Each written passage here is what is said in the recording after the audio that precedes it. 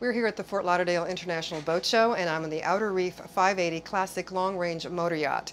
I'm in the master's stateroom with a king-size athwartship bed, a walk-in closet, and a great head. But as you can see, there, right behind me is the engine room, very well appointed, and behind that is the utility room. And for their smallest yacht, which is this 58-footer, they still managed to get 3 cabins into this model.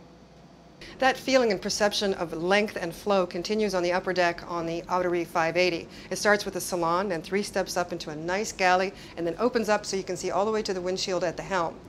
The thing about the galley is you've got full-size appliances and a gas range, so you don't have to run your, although upgraded, inverter system at anchor. Outer-Reef really listens to their customers, and they provide all the feedback back into the boats. So for sailors transitioning to power and wanting to go far, check out the 580 Outer-Reef.